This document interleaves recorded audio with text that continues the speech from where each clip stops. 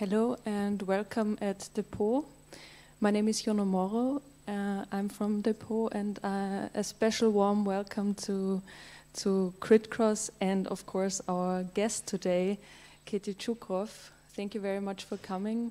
Thank you, Klaus Speidel, for organizing this event with us. And yeah, it's the last event for this year, the last Critcross. We are very happy that you're here, also in the live stream. For that, please also feel free to post your questions into the live stream and we will read them. And if you from the audience don't want to be heard in the discussion on the live stream, then just refuse to take the microphone I will offer you, please. Yeah, so that's all from me, and thank you very much for coming and have an interesting evening. Thank you. Thank you.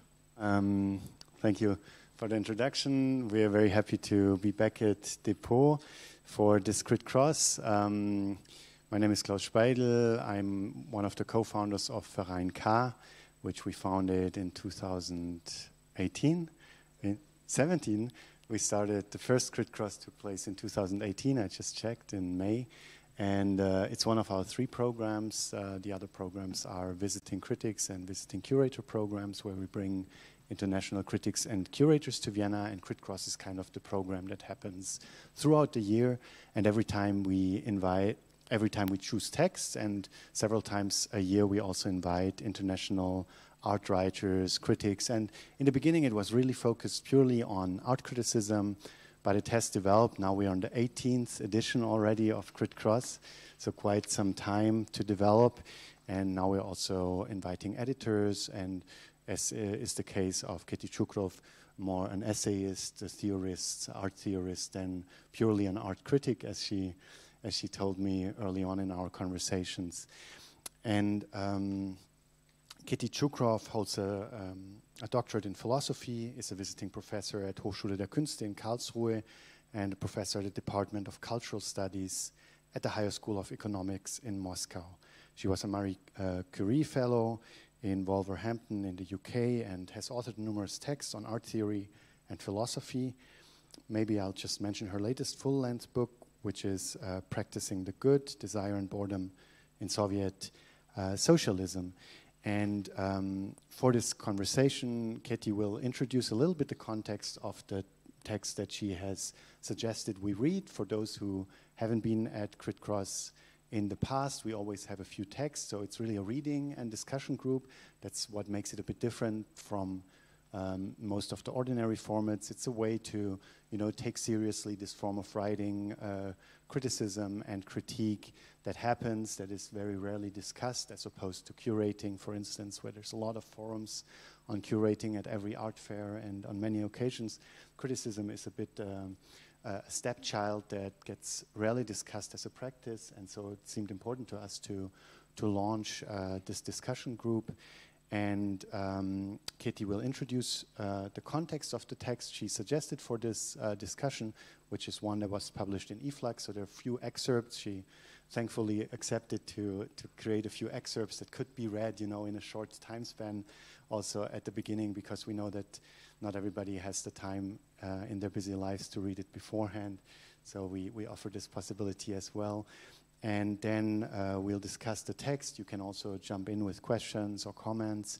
And in the third part, we'll talk a little bit about the title-giving idea as well.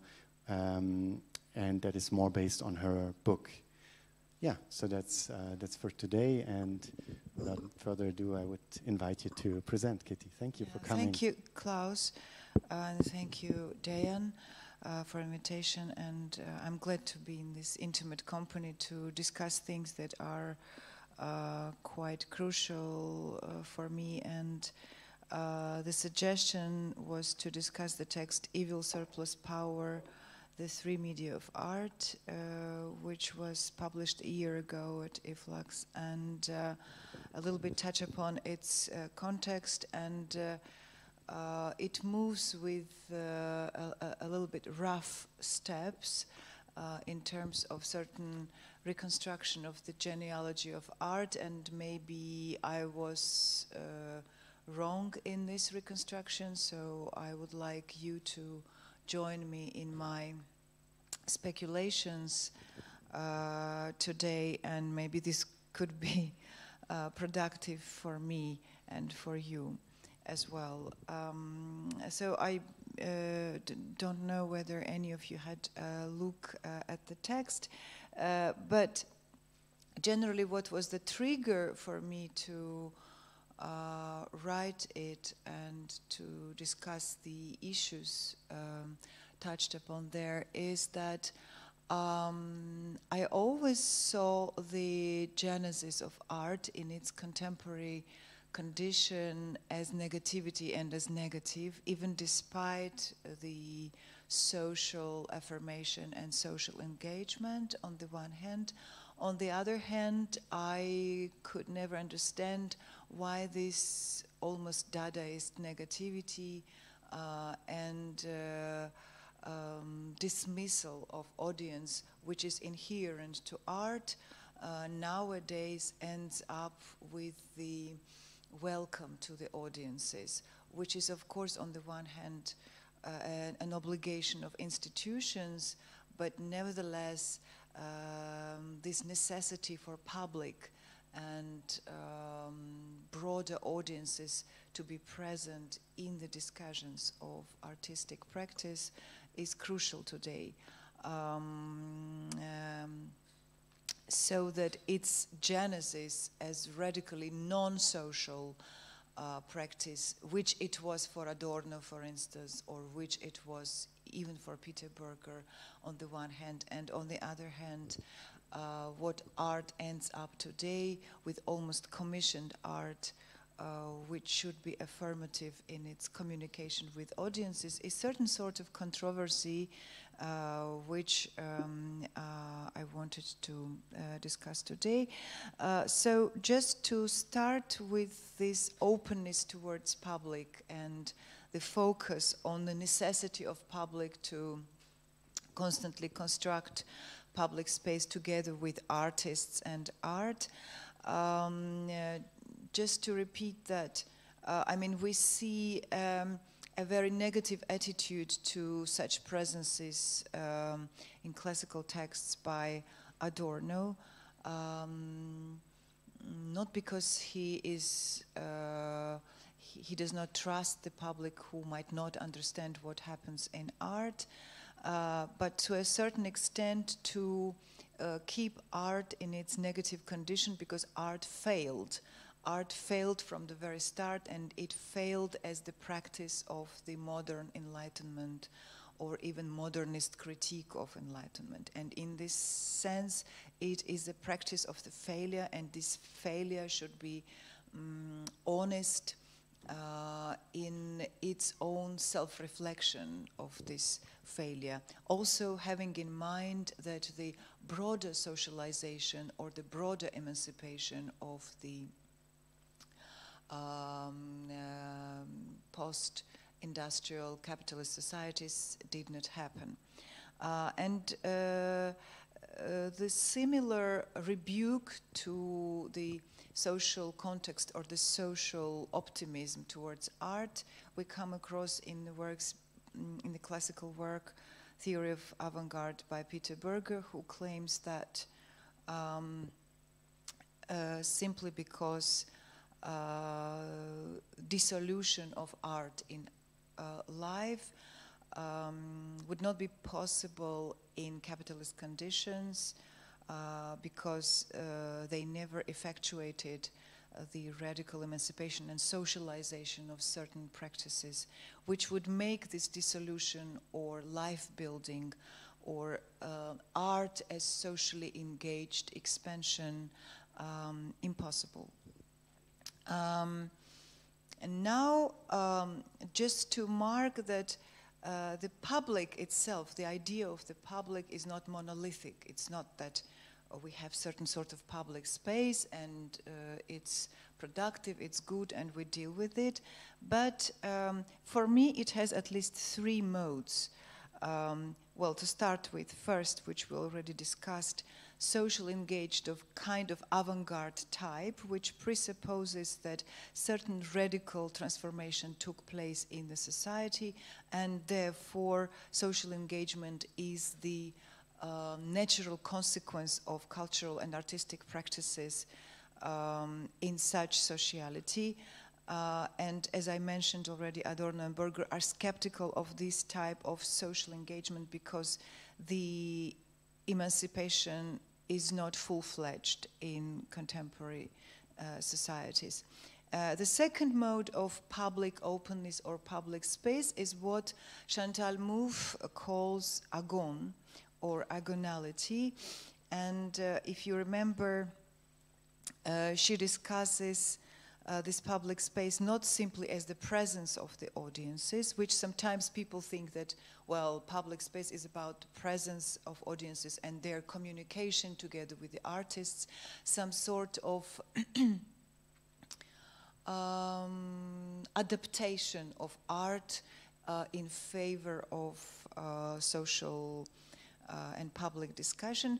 But what she means here is rather the tension and the also some sort of critical tension, which does not mean that cultural producers are simply communicating their production with the audience, but they can as well be, or the artist in this communication can be nasty.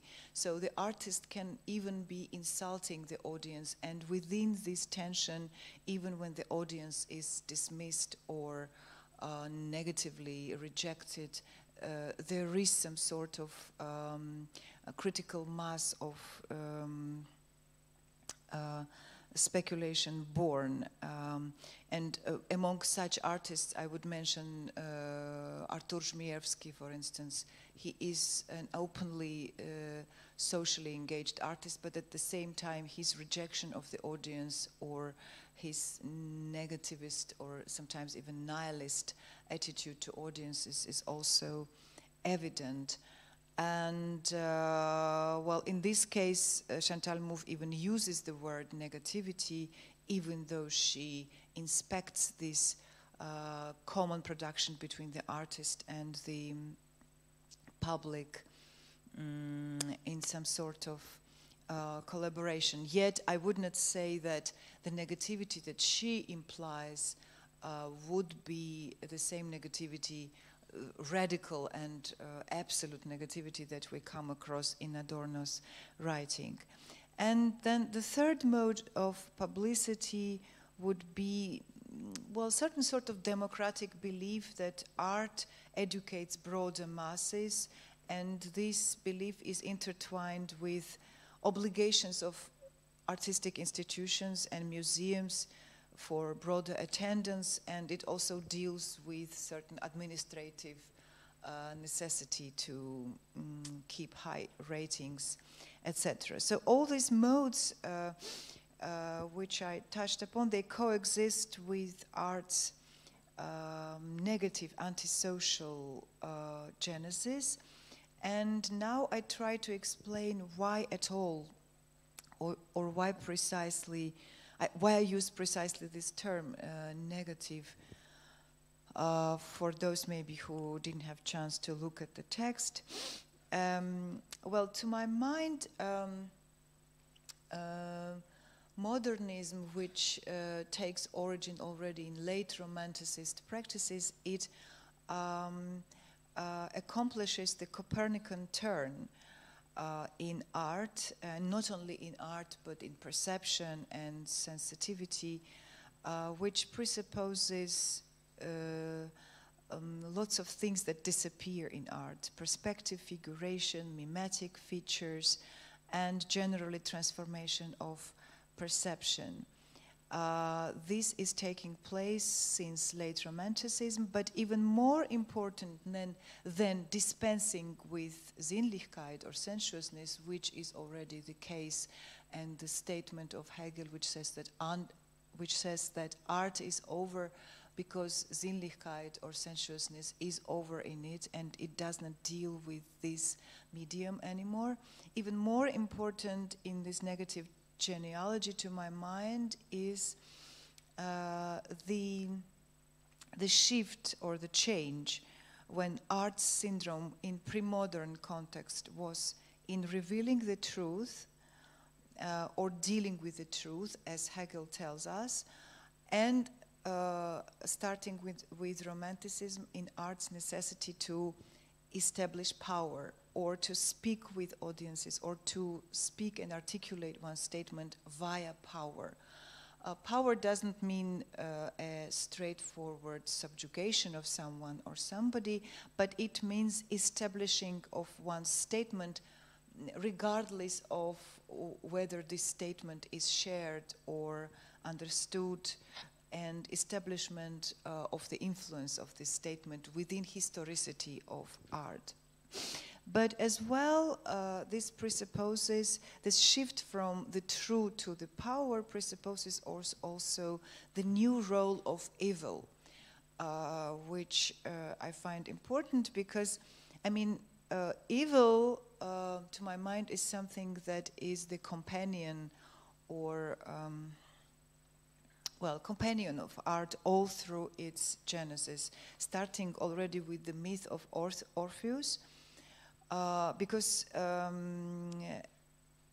the first mythologies already show us that the poet or the artist has to find something in the hell or in the amidst the evil, and only ascending after understanding something in hell or within the evil. So does Parmenides, so does Dante. The evil becomes this indispensable test for an artist which has to overcome it in certain sense. And all artworks that I mentioned deal with this necessity to first somehow intervene or enter the evil and then come out from it producing something which is a work of art. Why? Because, well, probably precisely this coming out of evil, when evil is purified after this coming out with an art object, was meant in catharsis. And actually catharsis was the form of purification from evil. So evil is necessary and has always been necessary for art, because evil determines life and determines being. And not touching upon evil would mean that you cannot deal with anything that happens in reality or in life. And therefore, artist is in this effort or attempt some sort of masochist that has to deal with these hellish things, producing a work of art. And let's remember Nietzsche, who says that art brings the true fictitiously, since the direct transmission of the true could kill. The exact phrase is, we possess art lest we perish of the truth. And here too we see that acquisition of the true passes through the evil. And next, I mean, probably dealing with evil is also not so naive or not so innocent, because evil can be attractive and fascinating, and its estrangement can as well be fascinating, something that we see, attachment to evil and even evil search of certain issues of alienation and estrangement in modern and modernist cases of art. But precisely this was the reason probably why Plato excludes poetry and art and even theater from polis, because he thinks that, well, the goal of art is common good, and only such art should exist which produces common good and deals with common good. And mark the difference, common good and not the evil. But to get common good, you first have to go through evil and come out of it with certain result of somehow surpassing it. Now, Plato's idea was that why allow art to deal with it when polis or philosophy can deal with common good and its goals much better. And well, I will be skipping, and if we now make this leap into Romanticism, the crucial figures will be the embodiments of evil, like Frankenstein, or like Lord Byron's Cain, or like Baudelaire's Fleurs du Mal, the flowers of the evil, which from then on are not the cases which should be imprinted as suffering on the artist's subjectivity, but rather seen as a fascinating image which can supersede the true and which can supersede the common good, which acquires the role of, starting with modernism, the role of hypocritical representation of the world. And also this argument between modernism and socialist realism, or the so-called critical realism and modernist practices, is also about this. Why dealing with the common good, or why dealing with the realist issues when realism is soaked and permeated by evil, and it's more productive to become this evil and to represent it rather than hypocritically and coercively attempt that there can exist some kind of proper ethics in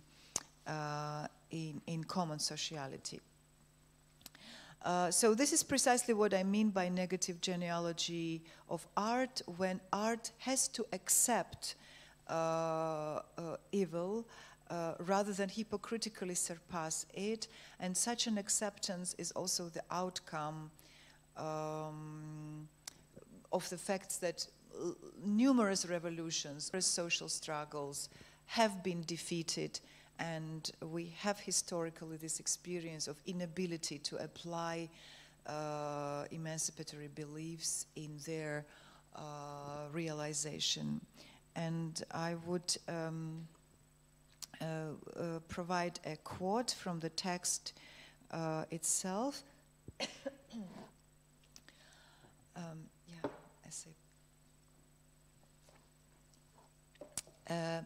The Western avant-garde in capitalist conditions does not find the way out of this predetermination for evil.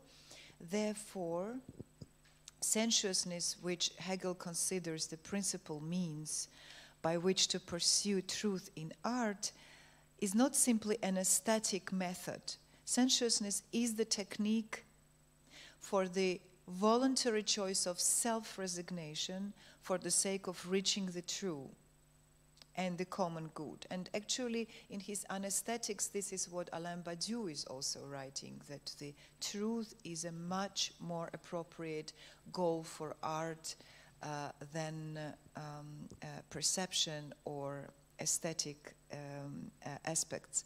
And I'm continuing with the quote, "Yet if the very idea of gaining truth is discredited as conceited pretension, then sensuousness as the tool that can achieve truth is redundant. It's not necessary. Genuine truth, then, is the impossibility of truth. Hence, sensuousness as the aesthetic medium through which evil is confronted is dismissed and profaned." And this is when sensuousness is not simply an aesthetic means, but it's also the means of reaching certain ethical condition and certain conditions of touching upon reality. And just to finish the quote, when truth has to be dismissed from art, then power inevitably becomes the principal ethical medium within it. Now, I'm not making any judgments about it. I'm saying that I like this condition that evil is accepted, and I would rather stand with it, that it's honest to see the evil and to keep aside with the evil when evil occupies the bigger part of the sociality or being, rather than pretend that there are some other illusions about amelioration and affirmative practices. And now I try to connect this acceptance of evil in modernism with how it ends up in certain poetics of contemporary art, such as ready-made or such as necessity to conceptualize, and first and foremost, such as the necessity to understand art as self-sublation, because this is, to my mind, the main poetics of art, that it self-sublates itself. And we know that this happened in Western avant-gardes, and it happened also in modernism, that art's statement about itself was about extermination of its own artness and speculation about art due to this nullification. The first modernist practices show us this attitude and attachment to annihilation, like Black Square already, or the ready-made, or the 433, or is representing certain evil which you see as evil.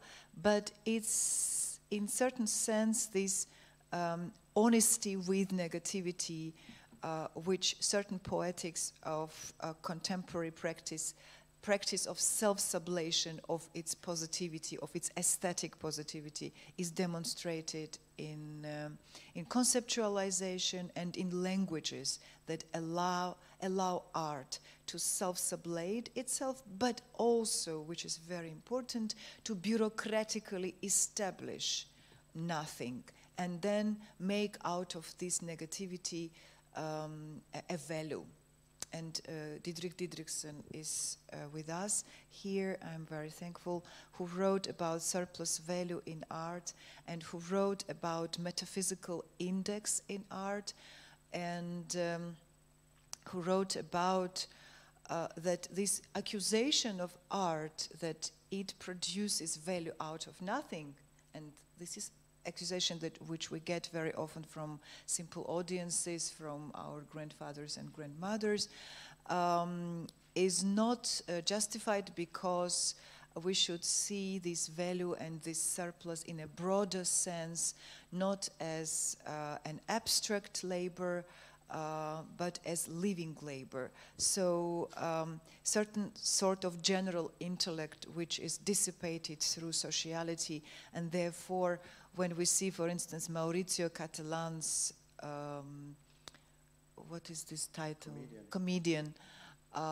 We should not accuse the artist that it costs nothing, but the cost or the value is dispersed throughout the sociality, in education practice, in the education of the artist, in the lifespan of the artist, and many other artists or many other institutions who are intertwined with this artist. Or this is the way I understood Didrik's point. And I, on the one hand, I agree with it, definitely. This speculative element and this theoretical investment of art into its own body is crucial. And of course, theory can also be understood as living labor. On the other hand, if this were simply shift from concrete work or the abstract labor to living labor, the establishment of the power of artists' influence or artworks' influence would not be so strong. I think that this bureaucratic gesture of establishing one piece of art as if it were an institution, which either negates other artworks or other historical periods. So this capacity for the influential gesture and legitimization of this gesture is even more important. But even this establishment and even these bureaucratic gestures I see within the shift from common good to evil. So both in theory and art practice, alienation we see start. I mentioned, but it was important for French post-structuralism as well, in the works by Jean-François Lyotard, for instance, who wrote The Inhuman, and who, unlike other theorists like Foucault and Deleuze, who didn't know much of contemporary art, he was very interested in art, and he developed this idea of the inhuman. Inevitably inhuman, which is also some sort of paraphrase of what evil is, but the point is that instead of de-alienating the alienated, and our sociality is alienated, definitely, one should intensify this alienation. And he constantly, in many of his works on theater, on art, on philosophy, and even in his work on libidinal economy, he emphasizes the point of intensifying alienation and then deviating from capitalism, not through de-alienating capitalism, but through intensifying this alienation and making monstrosity even more monstrous, which is also the case of talking about evil.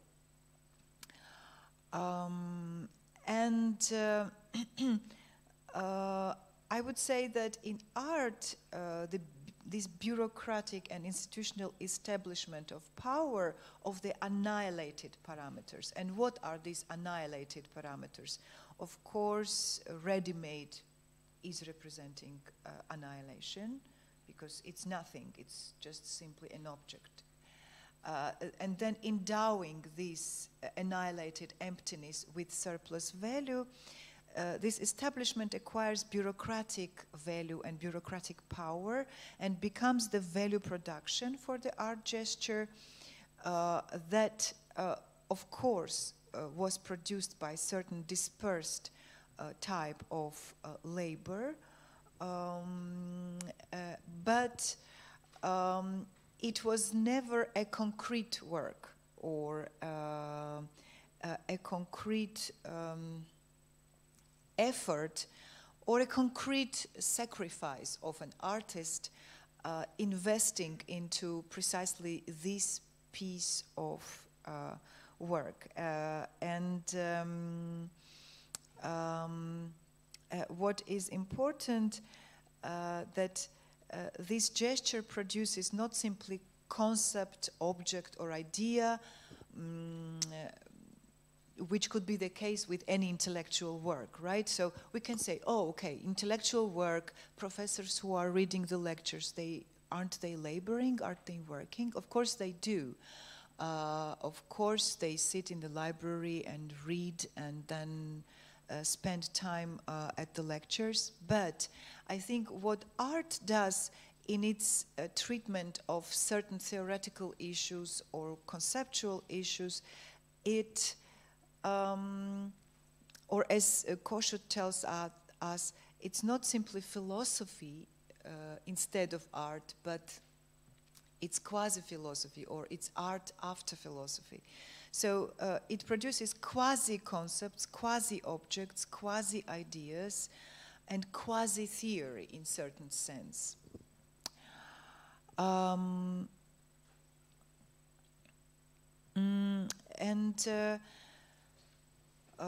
finishing now. I was a little bit long. this is the reason, allegedly, why Adorno would be so negative and skeptical about social engagement, and which probably all through the way of observing what happened with social practice in art can show us that it always was believed that social engagement is certain sort of oasis within art, which can somehow overcome this negativity. And my colleague and my professor in London, John Roberts, he even wrote a lot about engaged practices and about new forms of labor, which new forms of labor within sociality that could transform this negativity of art into some sort of quasi-avant-garde practices. But at the same time, I'm just alleging that these beliefs, with the election of conservative governments, with the defeat of Occupy movements, with the war that is taking place at the moment, with the way art was treated during the pandemic, with all those experiences, it was not so powerful as to claim its own social agenda. And now I will say why, for me, why I stand with the evil, and why I think that evil should not be concealed, and negativity should not be concealed in art practice, and that probably what was the problem with the socially engaged art in terms of poetics, in its affirmation and attempt to get over negativity, is the controversy and mutation which I somehow would like to emphasize. So what is this controversy? So why social engagement would be hypocritical or would not be functioning properly? Because on the level of the rhetoric of resistance and critical discourse, such practice claims democratic sociality and public engagement, but when it comes to the rules of validation of these arts, and when it comes to the regimes of recognition within institution of these kind of practices, for instance, practices of Althammer or the works of lots of works from institutional critique as well, starting from Andrea Fraser up to Artur Żmijewski. So when it comes to regimes of recognition of such art, its counter-aesthetic aspects are evaluated not by social merits, not by social political merits, but they are validated due to the extent of art's self-sublatedness in these works. So they are valid for art institution, not as social success of its own engagement, but as the extent of abstraction and nullification and annihilation that it accomplishes of these artistic things due to dissolution into social practice. So it, in a certain sense, abuses the avant-garde poetics to put it within the institution and valorize and legitimize the institutional power of such a thing, when the artist always can say, okay, this was not socially effective, but I mean, it is not art, and I proved you why it is not art and why it is not, why it is destroying or deconstructing certain acknowledged artistic parameters. And my piece accomplished this.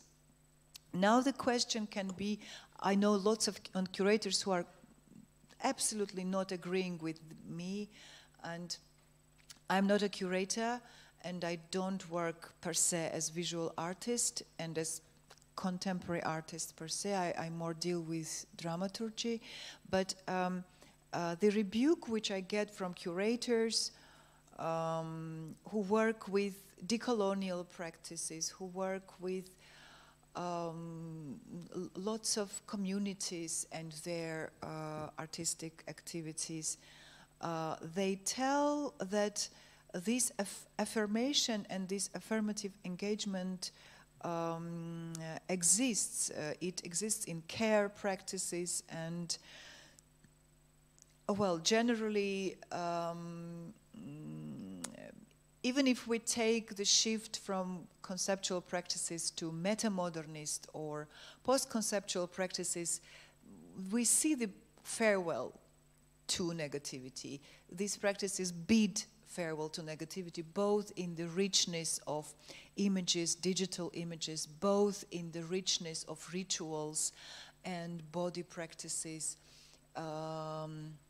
intervening into this rigid art context, and as well the performative breadth of non-European practices and indigenous practices that are also becoming part and parcel of artistic space.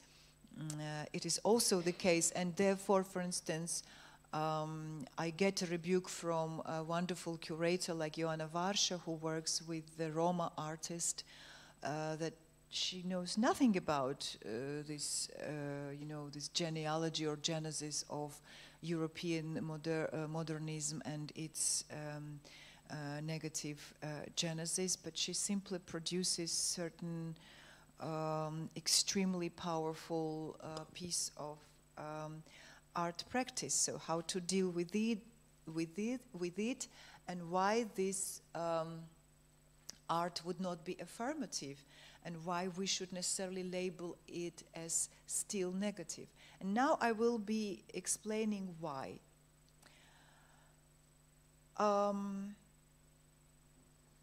Well, first and foremost, when we were speaking about pre-modern practices, which did not yet petrify themselves up to abstraction and form, we were dealing with, not simply with aesthetics, but art was dealing with the event, so with what happened. To understand and to somehow deeply go into what happened, one needs an incredible effort.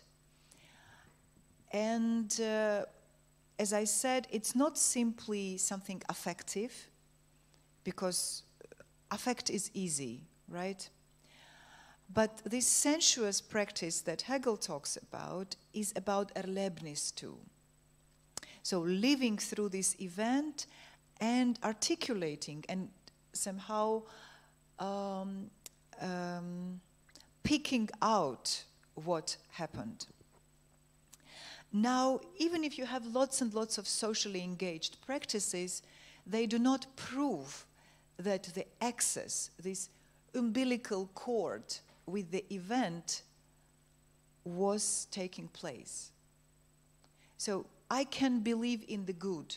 I can claim that I believe in the productivity of this and that practice.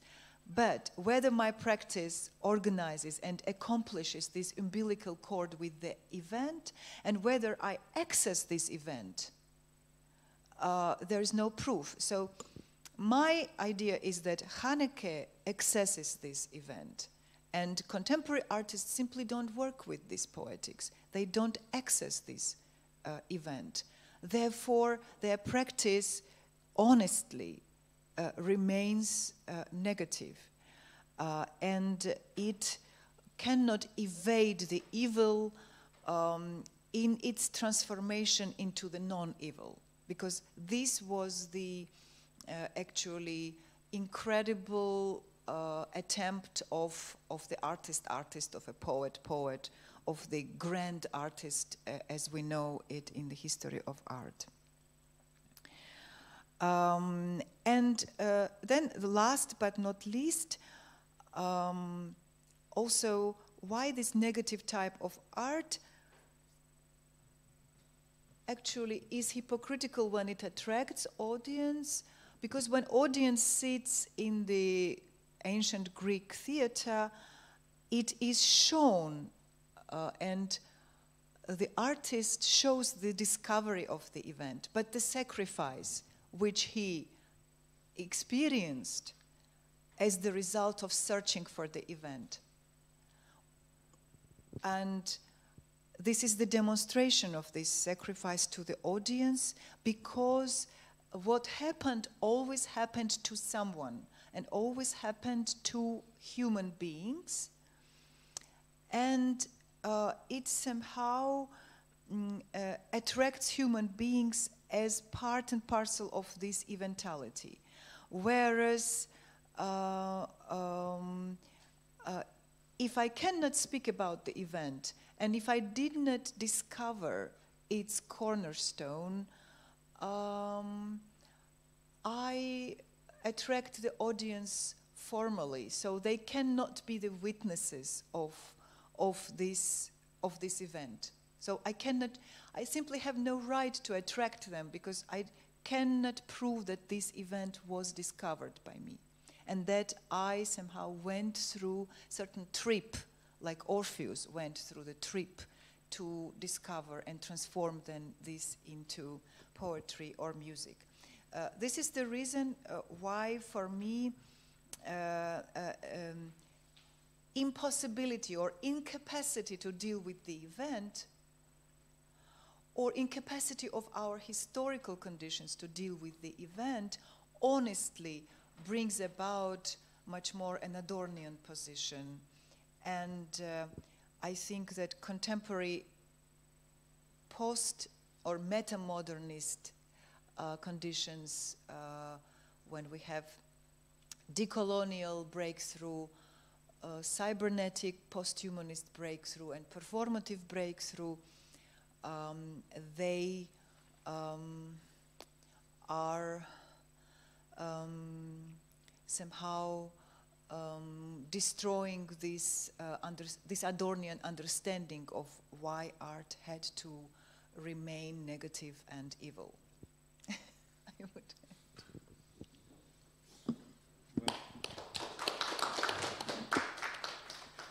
Thank you. Thank you, Keti, for this very dense and systematic walk through, not only through the text you shared with us, but also beyond the text. I hadn't said that in the beginning. When I read your work, I thought it's certainly the most systematic author we have invited so far for Crit Cross.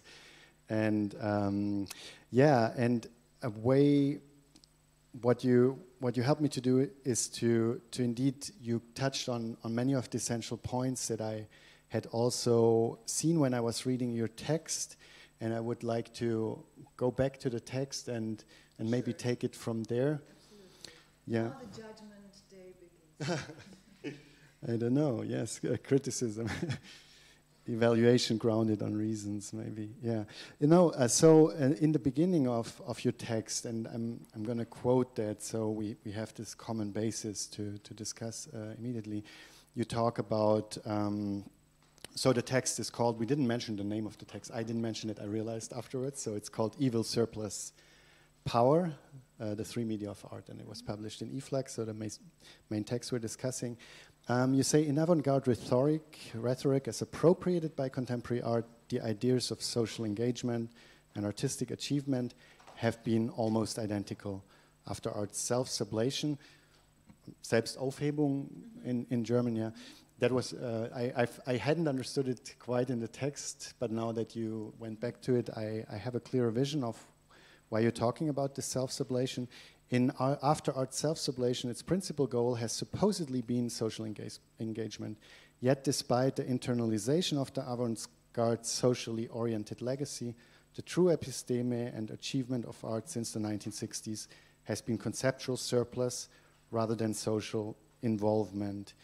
And the negative antisocial character and vicious genealogy inherent to art since early modernist practices fostered various manipulations of this conceptual surplus, which eventually turned into the surplus value, the metaphysics that makes also in a certain sense the black square exist. So that you connect it to economics, which is something, do I see that rightly, or is that that it also is, for me, I'll develop one step further and then hopefully we can talk about it again. For me, this really connected now in the current context also to the idea of enrichment by Luc Boltanski and Arnaud Esquer, where the idea is that there's some goods that are enriched by, in their case, they speak about narrative, but I'm wondering whether the operation of conceptual art, which positions itself as a kind of anti-institutional operation and takes away from the object,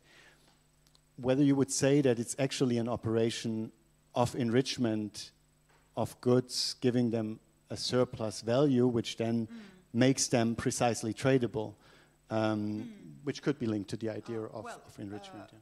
Thank you, because it means you understood what I was saying. Actually,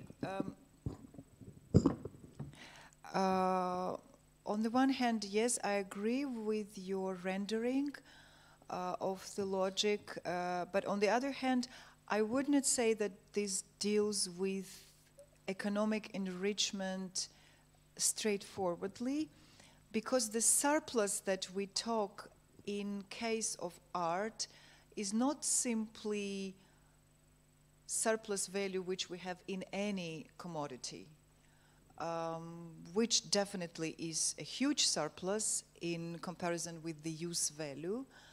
But certainly art deals with incredibly huge surpluses, and that's why probably Diederik Dietrichson calls it metaphysical. So it cannot even exist in any commodity and cannot be explained by concrete production and investment of labor or even fixed capital into it. Neither fixed capital nor the labor invested into it can stand for this surplus that originates in it. But this is precisely the evil that I see. And this is a Nietzschean joy, like, look how evil it is. And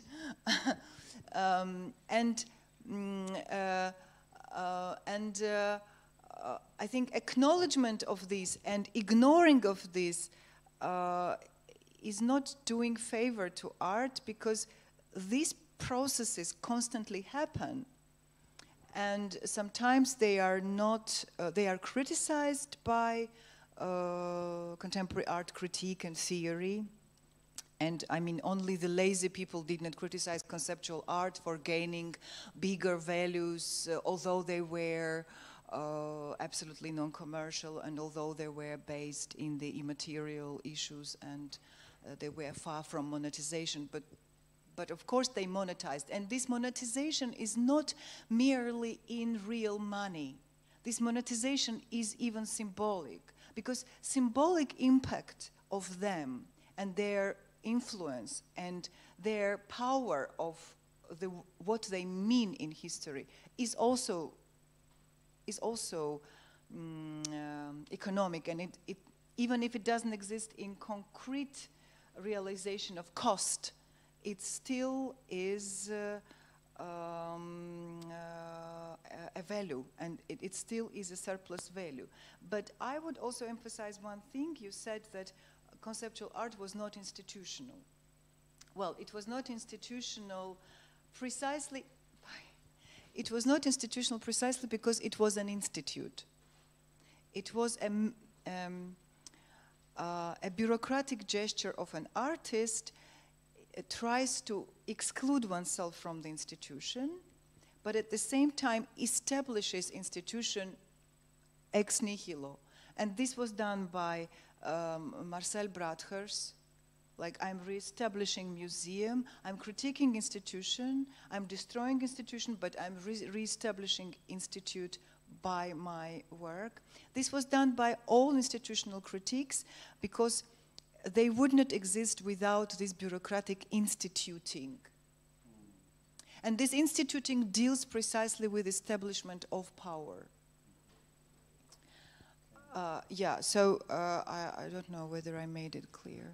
Okay, you know, I think that's very, very important points you're making, and one thought that sprang to mind listening to you about this question of the evil that's there and the kind of celebration of evil. Of course, we could say that basically that's what, you know, comedian does. It's like saying, hey, I have the conceptual power to tape this to a wall, and by virtue of me being established within a certain institution, of course, and his institution is also a gallery, so talking about this comedian again is this Maurizio Cattelan banana that was taped to the wall in the art fair and that was sold for 130,000 or something like that. That basically everybody, me included, I guess most people had seen this as a kind of maybe footnote or mocking of conceptual art. But would you say that this principle that Maurizio Cattelan then mocked and inscribed was already inscribed in the early conceptual art? It was already inscribed, and it's good. I mean, only such art is good. The mocking art, you mean, or? Yeah, because, I mean, even, well, of course I don't think so, but, but I was recently seeing a work of, in Kunstwerke of Mayerus. There was a deceased artist, the painter who died very young, 34, and his works were made in the early 90s, and you see this radical Dadaist gesture when he still has this arrogance, but nowadays this arrogance would not be valuable because art went into more, art became more ecological, I would say. So it cannot, it's too sovereign. So who are you to tell me this, you know? So art is not that arrogant, but this arrogance that you see in these works of the 90s, it's totally cynical, and this cynicism is discussed in reference to conceptual gesture by Peter Osborne as well, very much. And this cynicism diminishes in contemporary practices, I think. Why? Because something that we see in the development of meta-modern practices, as Timotheus Vermeulen is depicting them, it doesn't remember about the loss, right? So this is the practice. This is the new generation that already deals with floating images, floating digitalities, some floating values. It's more psychedelic, and it doesn't remember what had been lost, and it's not historicizing the artistic genesis anymore. So it simply deals with certain blissful cyborg and already post-human cyborg, which is happy and which does not remember what happened. And he or she can deal with this digital, non-digital, human assemblages or whatever. So these are the glimmering practices that nowadays do not remember about this negativity, and probably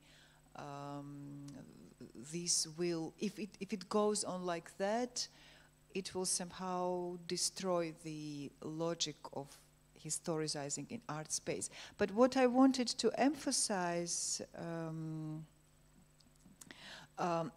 when we talk about cynicism, and the gimmick and the comedian that you mentioned, I wanted to say that the first approach of a person who never had experience in contemporary art is that it mocks me. And there's an article called Singularity by Frederick Jameson. And you know, Frederick Jameson criticized fiercely the architecture of modernism and the forms of abstraction that we deal with in contemporary economics. And he is precisely talking about the surplus that the art gets by theorizing itself. And it's simply a little bit in a quasi-theory theorizes itself and gets some kind of, and goes into queen, like becomes the queen. And he is very critical about this gesture, but this gesture constructs the, and it is the cornerstone of how to produce the conceptual value out of its absence. It's a great point to connect the second passage, which I think really connects to the point from the other article you shared, where you say this surplus conceptual element promises explanation but never provides it, so that the idea, concept, and material presentation of the work concatenate to form an indexical machine producing signification gaps that are never resolved, but always remain in the realm of nonsense. It is this chaos of cognitive blankness that accomplishes a contemporary artwork, and does so in a second, in a moment, even when comprehending the work is impossible semantically, or even when the piece's duration lasts for hours or days. And I think, I mean, that's something you were also now pointing at, that it's a quasi-theory. Most of the times. And then there's the other option, right? There's the Kossuth. Like Chair of Kossuth is also quasi-theory. He's not serious about the chair, right? He doesn't want to show us what chair is. But isn't the problem in the Kossuth the opposite problem? Namely that, especially the tautology, 5 words in blue neon, that it's so clear that it's uninteresting. Absolutely. It's not even hinting at a meaning that we don't get, you know? Yeah, but it's assuming its simplicity. This blunt and stupid tautology is also this blank element, which is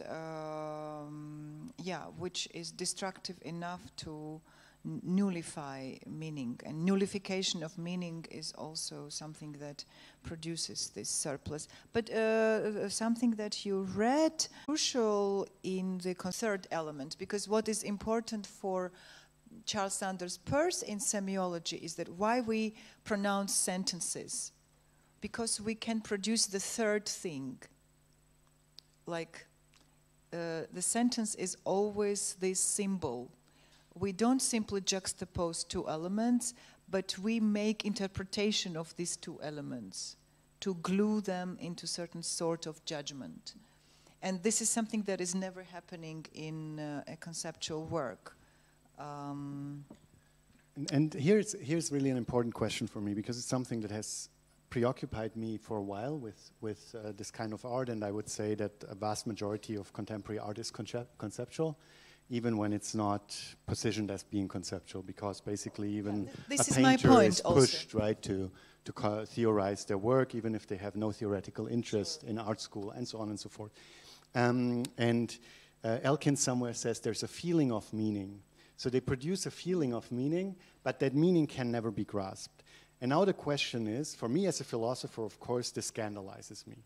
And I'm like, they're pretending to say something, actually they're saying nothing, right? So it's like they're tricking me. It's a trick. It's a trick of conveying the feeling. Jameson calls it gimmick. Yeah, exactly. But now, after a few years, I'm wondering whether our position actually is right, or whether people could not say that's exactly what art is able to do, basically convey the feeling of meaning without providing that meaning, and that's what makes it somehow different from philosophy, and what makes art like specific. Yeah. But is it then not a strength of art rather than something Yes, we should I totally agree. It's absolutely the strength of art. Only what I'm saying that this strength of art should not be disguised in some sort of goody clothes, like we all want, like art speak, we all want everyone to be happy, and we are contributing to people being happy and to people to just improve their living conditions or whatever. Of course, this is critique of social conditions. Santiago Sierra is definitely, in its radical negativity, critical. But more important than sympathizing with the bereaved or sympathizing with the oppressed is this negative gesture that he accomplishes and produces this circuit of the absence of hope. I think that conceptual art is precious for this absence of hope, rather than direct critical access to engaged practice.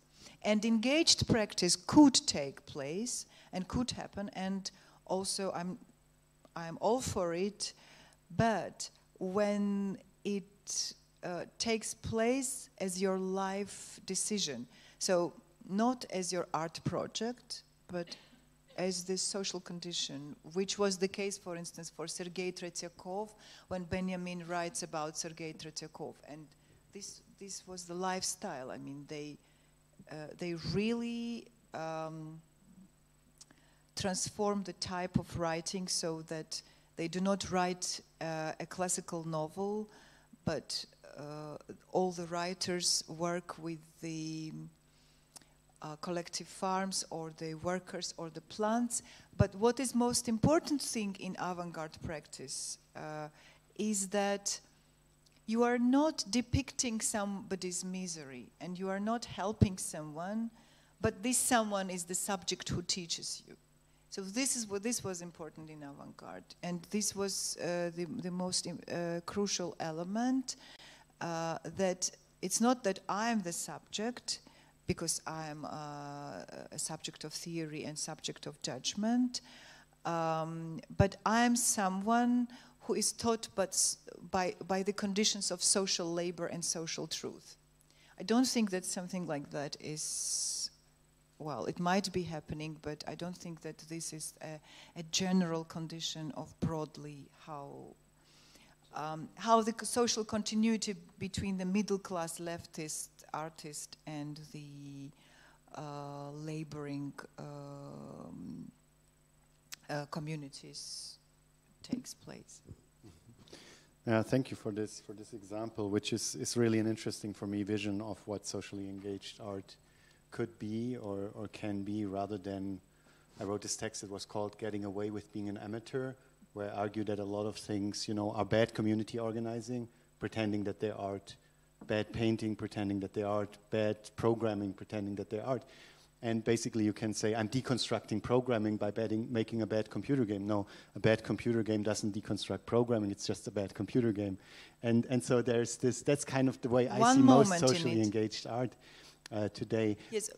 But whereas your vision had this kind of, has this exigence or this demand of a deeper engagement and not just gesturing towards engagement or making these micro-engagements that produce only, I would say, symbolic capital or conceptual surplus, rather than doing anything either for the people or conceptually. And that's, I mean, that's my problem with a lot of these practices. Yeah, but we have a lot of community production as well in these practices. But I was talking with my students recently, and one of my students is writing research on anarchist practices and certain sort of exodus practices, when a community is exiting sociality to exist, like Tikkun, for instance, about which Giorgio Agamben writes, who just desert like this capitalist society and they try to exist on other terms somewhere else. And he was telling me that he could not explain to himself how this community can open up for a broad transformation, and was only seeing that these communities are quite hermetic. But what I notice nowadays when I observe the discourse of minorities, the discourse of indigenous emancipation and the decolonial practices, is that these communities can exist in a close constellation and simply organize some sort of ecosystem of closed systems, like monads, which are connecting. And of course, it will not transform sociality drastically, but it will produce some sort of well, ecosystem in certain sense. When you have too many communities which try to be against certain hegemonic type of subjugation, then probably they organize into certain sort of, I mean, this is new utopian idea within decolonial practice of how different temporalities, different communities, which do not want to communicate with each other, because I don't see that a Pakistani Islamic figure wants to communicate with a Hasidic community, but they can very well coexist in certain ecosystem. And they all are counter-capitalist in a certain sense, because they have these counter-capitalist elements within their community.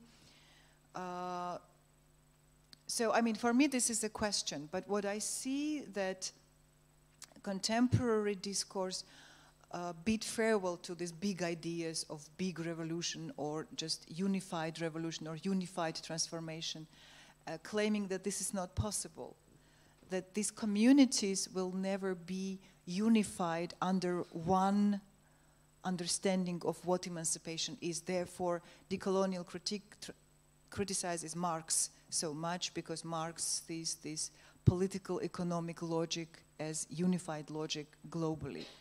I cannot answer this question at the moment, but I would say that this tendency to turn community-based closed emancipation within one community into ecosystem becomes the utopia of contemporary post-contemporary Western sociality, maybe, which integrates into it the non-Western subjectivities as well.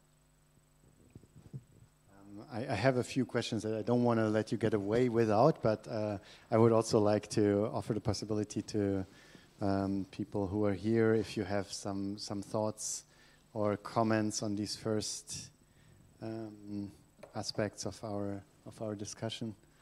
Is there any remarks, questions as of yet? If not, I will ask one of these questions. You kind of affirm, as nearly self-evident, to be honest, the self-sublation of art. This idea that of course, Duchamp's fountain is a form of Aufhebung of art, or that the Malevich, the Black Square, is a Aufhebung. But of course, the more traditional narrative, and I'm not sure which of the two narratives I believe, would be that they are just showing what the essence of art is, that they're reducing art to its essence rather than destroying it, rather than aufheben. So I'm wondering what the concept of art is that you would apply to necessarily say that, you know, Duchamp's fountain needs to be an Aufhebung. Is it the sensuousness that's the yeah, defining it's a very criteria? good question. You are smart.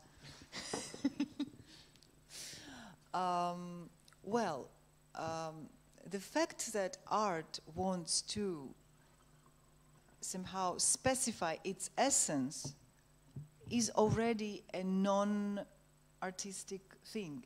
It wants to find its own speculative and institutional and meta-institutional condition. So when it searches for its own meta-institutional condition, it steps out of its own immersed, immanent production. Because these immanents, if you read Kant, if you read even Rancière, they still worship this Kantian idea of transcendental empiricism or certain immanence which is there even within aesthetic production and aesthetic experience and perception.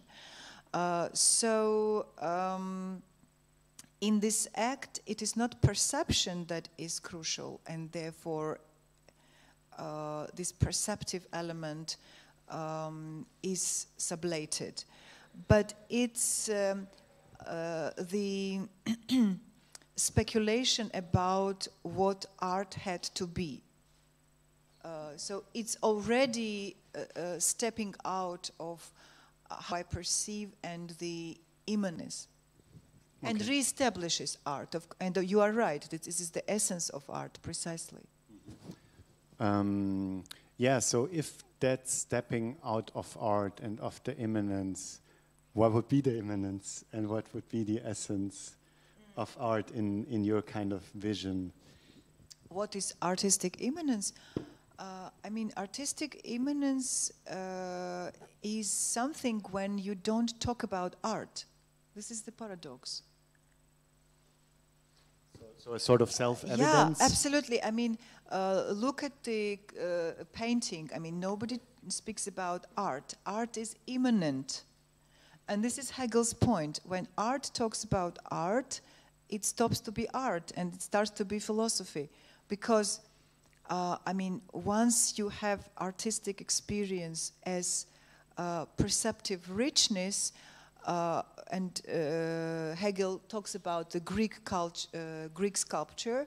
He says that in Greek sculpture, the immanence of body and its immanence to idea of the human, the meaning of the human, is identified. It's simultaneous. And when there is split of cognitive and sensuous, and more remote, they become more and more remote, then you don't deal with the immanence, allegedly.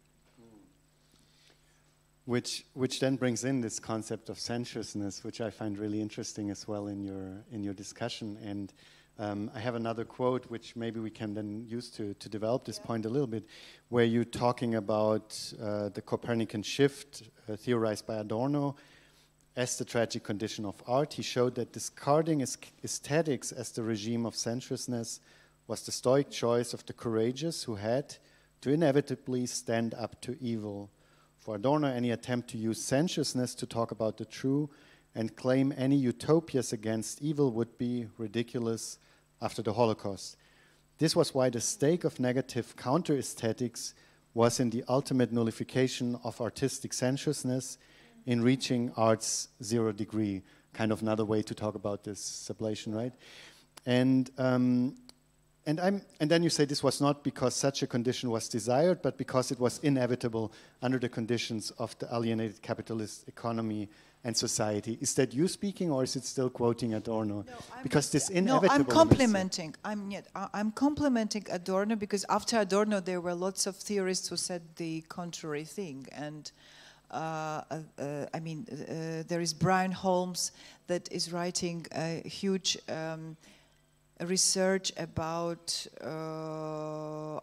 activist practices. But when I look, for instance, at post-Soviet activist practices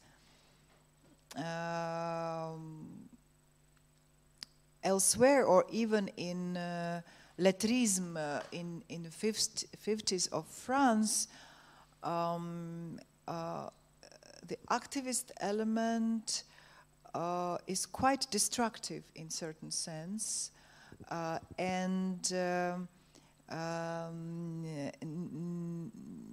conceptual and negative parameters, they are always exceeding the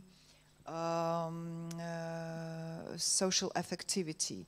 I mean, if you can name to me the concrete case when an art practice permanently stays in the society as legal transformation and acknowledged parliamentarily, then I will be very grateful. So probably its activity, its investment, its contribution to the social practice, but the time span which can accomplish this contribution, we cannot observe it. Whereas during avant-garde we could do that, because the avant-garde artists had social power. I mean, they really were in charge of organizing institutions, deciding which audience, what the audience should do in terms of labor and activity. So their input into sociality cannot be compared with the investment or contribution of the artist today. But this was a very short period before Stalinism, when Stalinism totally destroyed this practice and this opportunity, turned into this artificial practice of socialist realism.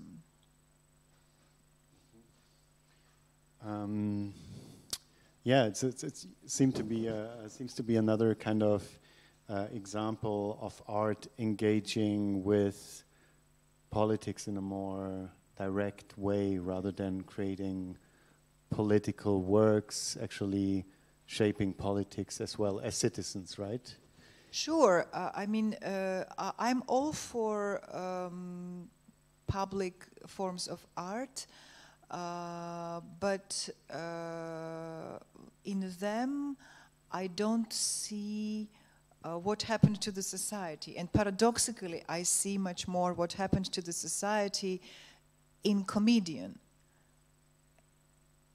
comedian of Maurizio Cattelan. And this was, by the way, why Adorno was talking that when you try to make in your art total negativity, and when you try to produce andere, so when the work of art is absolutely an encrypted object which cannot be read by middle class or bourgeoisie or non-bourgeoisie or working class, nobody can accept it as the work of art. And this was also ideality and utopian, because then the radical conceptual art also becomes comprehensible. But when he was claiming this negativity, he meant that this is negative mimesis. So to a certain extent, Andy Warhol's can of Coke is also a social piece of art, because it really reveals the mode of sociality that forms this type of economics. Probably in terms of analysis of economics, it's more eloquent than other affirmative practices would be at that time. I don't know. Maybe we should write an alternative history of socially relevant art. Yeah, are there more questions? I just realized that it's already 9 o'clock. It's already 9 o'clock, and I could go on. Yes, please. Maybe take the microphone. Yes, thank you for your lecture. And just to return to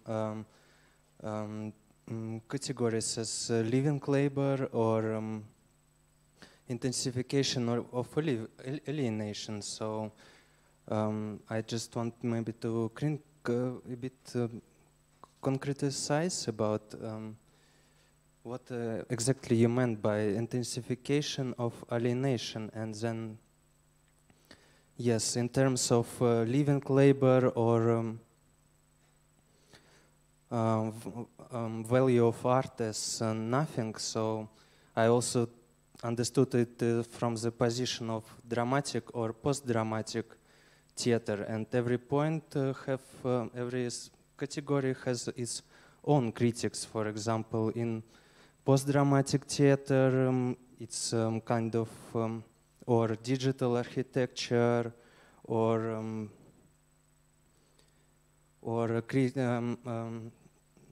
relational aesthetics also has its own history of critics, kind of.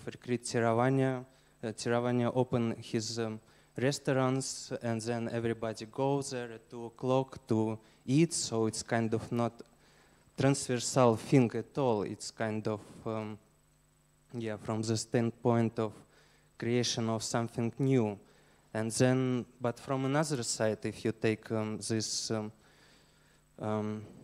point of view about digital architecture or post-dramatic theater, it's kind of showing some transcendental horizon, which is kind of we, sensus communis, we see it, and then maybe some certain shift in some certain mind can come in some group of people, and then this idea about that it's kind of, then this shift comes, and then more objects like this, it's then the world will get better, or maybe then, yeah, and or diversity in art in general, like when this expansion of all the categories of art, all the mixtures of transdisciplinarity, cross-disciplinary strategies and everything, and then this uniform idea of art that art will the more traditional way of art, they are becoming more beautiful. Then it's expanded so on, so big, so then the traditional ways of doing the art, for example, working with traditional media is kind of maybe also could take its place, and then it's about the whole idea of diversity, and then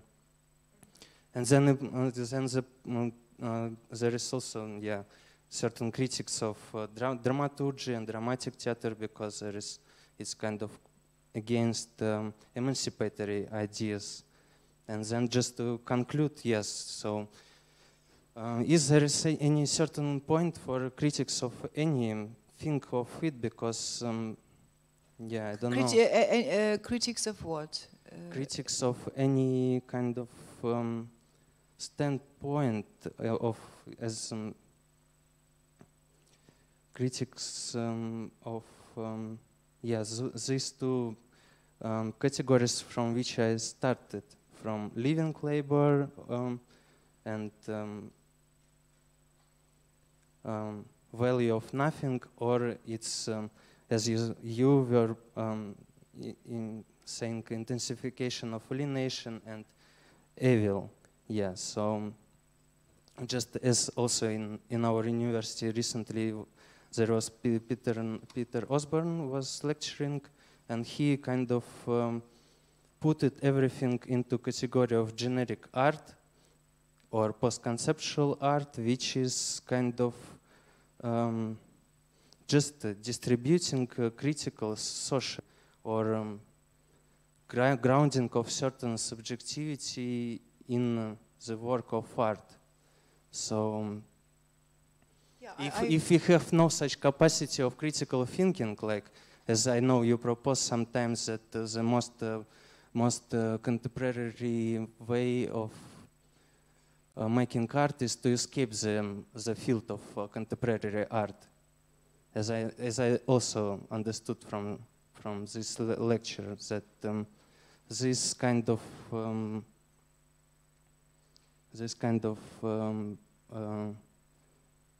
never-ending field. We never know when it will finish. So, as I understood your proposing, so.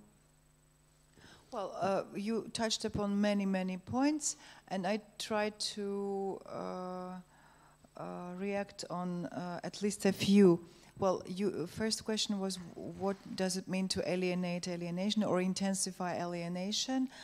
I think it's simply the practice that is characteristic for post-68 despair and disappointments. So all those disappointments that ended up in not believing the social transformation, they ended up in deserting the Marxist point. And when all the disciples of Althusser, for instance, they stopped to be Marxists and insist that socially this transformation is not possible, so we should use what is evil. And what is evil? It's capitalism. So instead of stepping out of capitalism, we should remain in capitalism and become even more capitalist than capitalist.